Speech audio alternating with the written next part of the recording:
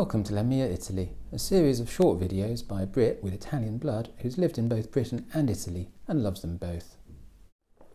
When I lived in Italy, I kept hearing references to Anglo-Saxon, Anglo-Saxon, usually said with a sneer and usually in response to something I was doing or had just said, and I was never sure what it actually meant. I knew it was something to do with the English, but wasn't totally certain. At first I thought, well, the Anglo-Saxons were from the North Sea coast of Germany and Denmark, so perhaps they were referring to Northern Europeans. That would be historically accurate and, incidentally, show great knowledge on the part of the Italians. However, it was sometimes being used in a way which excluded continental Europe, so that couldn't be right. Surely they couldn't mean the Anglo-Saxon free areas of Wales and Scotland, so perhaps it's just another way of saying English. Unfortunately not. For my Celtic friends, being in Italy can be a frustrating experience, meaning you have to decide whether to grin and bear it and accept Inglese as meaning Britain as a whole, or correcting it each time and saying, don't you mean Britannico or Regno Unito? I don't think this will change anytime soon, as almost all Italians say Inglese or Inghilterra, regardless of age or education. And by the way, I don't want to be critical of the Italians, as English is full of inaccurate names for other countries too. The Germans call themselves the Deutsch, so are probably right, yet we give that name to the Dutch. And I don't think the Hungarians really are Huns either. In the end, I worked out that what Italians really mean by Anglo-Saxon is the UK and North America, and possibly Australia and New Zealand too. It's not exactly the same thing as the Commonwealth, nor is it the English-speaking world, and come to think of it, it's actually quite a useful word. As for the genuine historical Anglo-Saxons, they do have some connections to Italy which are just about still visible.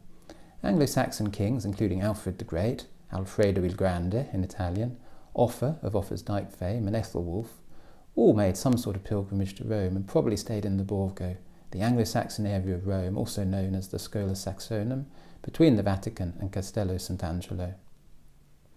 The Schola Saxonum was the Anglo-Saxon quarter or Borgo of Rome, where a small community of English lived, mainly populated by those with religious or other business with the Vatican.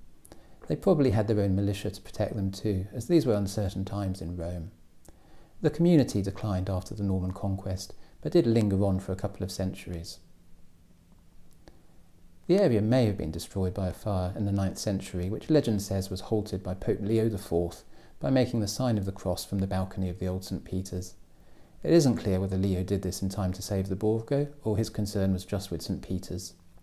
The event is captured by Raphael in his painting The Fire in the Borgo many centuries later. I wouldn't rely on it for historical accuracy. The painting is in the Pontifical Palace in the Vatican, and that forms part of the Vatican Museum, so you can go and see it. So what else can you still see of Anglo-Saxon Italy today? Firstly, there's the Church of Santo Spirito in Sassia, as in Saxon, and the Ospedale of Santo Spirito in Sassia, one of the ancient hospitals of Rome, now a conference centre, but founded by the Anglo-Saxon king, King Ino of Wessex, who abdicated and retired to Rome. The original building has a foundling's wheel through which babies could be left with the hospital, rather than being abandoned on the streets. It's really just the names which remain to remind us of their Anglo-Saxon origins, but I like these sorts of connections, and having an excuse to see things a bit off the beaten track in Rome, even though you're really just near the Vatican. Secondly, and only if you're really keen, you can see the earliest surviving complete Bible in the Latin Vulgate, which was produced by the Anglo-Saxon monks in Jarrow Abbey around the year 700 and was taken to Rome, but has wound up in the Biblioteca Laurentiana in Florence. I can't say I've seen it myself.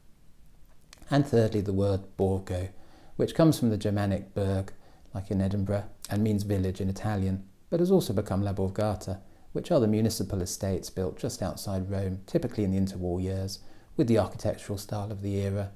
I'm trying to get through a whole video without using the word fascist. This is prima valle, by the way, which is typical. I'm not saying the links between the Anglo-Saxon world are particularly strong, but if you are what the Italians would describe as Anglo-Sassone, I hope you found this interesting.